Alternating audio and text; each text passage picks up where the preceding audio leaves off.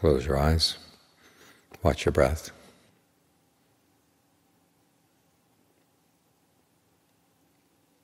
As we meditate, we depend on strength of body and strength of mind. Strength of body comes from the breath. Strength of mind comes from your attitude.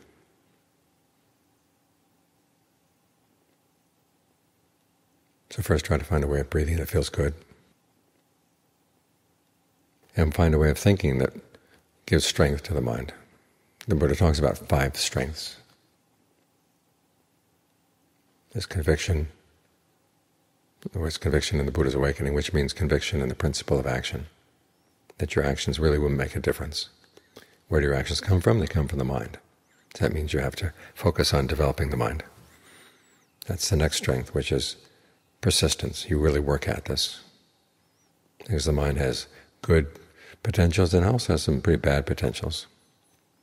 And you've got to learn how to recognize which is which and learn how to develop the good ones. Let go of the bad ones.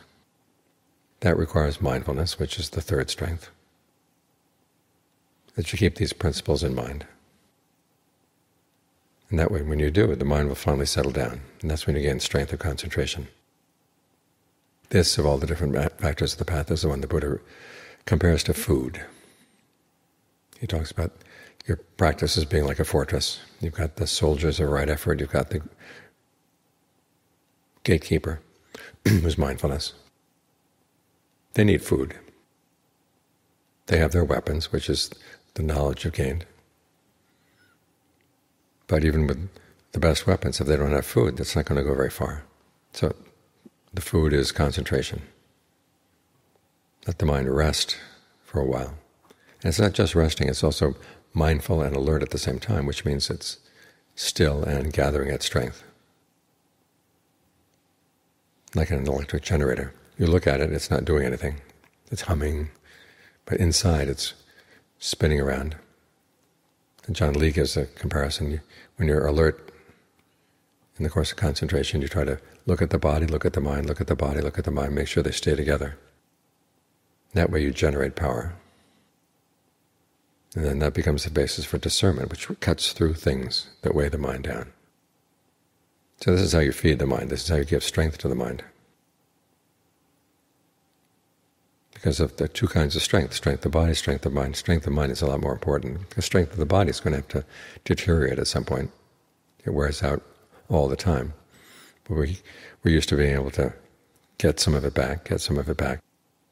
But there will come a time when you can't get it back. At that point you have to depend solely on strength of mind. So work on that, on your attitudes. The conviction that yes, your actions can make a difference. And so the effort that's put into acting in skillful ways is more than repaid. When you have that attitude, then you can fight off all the unskillful sides of the mind and come out victorious.